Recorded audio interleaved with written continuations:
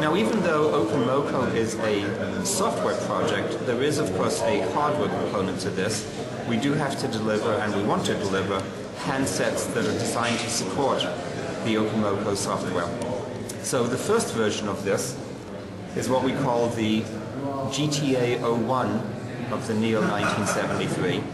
And you can really think of this as a very, very early prototype. In a typical company, this would be the prototype that would be delivered in-house to some of the key developers so they can continue to develop the device drivers, can start to prototype the applications, and can start to get a feel for how the end result will be. Quite in contrast to other consumer companies, we have actually sold this to the general public. And what that means is that the general public right now is seeing handsets that really don't work. In other words, they are very early prototypes. The software is buggy, sometimes the software doesn't exist, and far from seeing this as a bug, this really is a feature. This illustrates how open we are. It illustrates how anxious we are to put these devices into the hands of our community, even so far as to giving them access to these things before they really work. The next version that will be coming out in November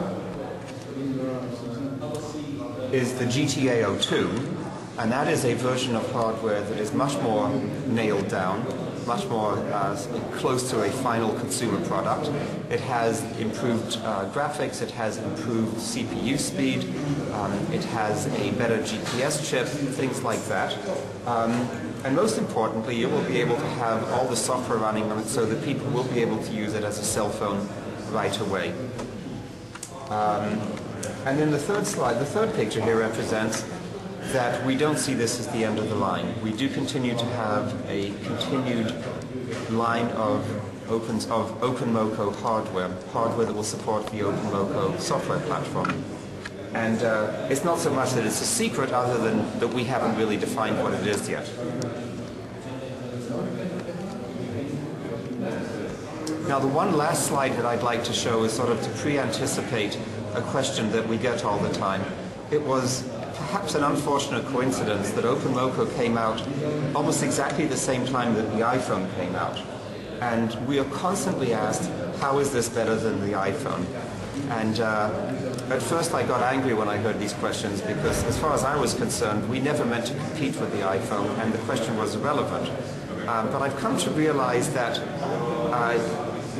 much as I don't like the fact that we are compared to the iPhone, it does present an opportunity to talk about the OpenMoko project. So OpenMoko is really a platform for developing, it's an open source platform for developing innovative applications. The iPhone is sort of a particular product that Apple came up with, and if you look at it that way, they're really two very, very different projects. They don't really share much in common, other than the fact that they both happen to look like cell phones, and they both happen to have a large touch screen. But that's really where the similarity ends. So we never aimed to be better than the iPhone. We never aimed to compete with the iPhone. And I believe that's it. Thank you very much for your attention. Oh yes, let me demonstrate one of the Neo1973s. I should explain that OpenMoko is the software framework. The Neo1973 is the first piece of hardware, the first handset that supports the OpenMoko software framework. Excuse me. The name comes from the fact that 1973 was the year the first cell phone came out. Neo1973 suggests this is the new cell phone. This is sort of, to the same extent that the first cell phone was revolutionary, this is the next step in that revolution. And contrary to what some people think, this has nothing to do with the Neo character in the Matrix. So what we have here is the user interface that OpenHand put together, and we have our today screen that shows whether I've missed any calls, whether I have any new messages, what my calendar items are for today. I can look at some of the popular applications. In particular, I can run the dialer. It looks a lot like a typical smartphone dialer. You'll notice this is a touch screen. There are no buttons on the phone. There actually is a button on the side here, and there's another button up here. And those are soft buttons, so the programmer can decide what to actually do with those buttons. Let's see, what else can we show you? The contacts application, which is empty right now.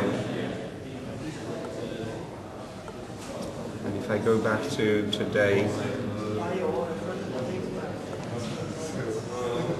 we can see that the two applications that I have running currently are the contacts application, dialer application that we brought up earlier.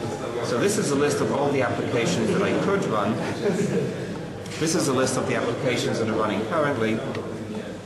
And this just brings me to the home page where I can see what phone calls I've missed, what events I have going on today, and what messages I have coming in. So pretty much the typical applications that you would expect from a smartphone, and we're looking forward to adding many, many more applications as the community comes up with them. Excellent. Thank you very much.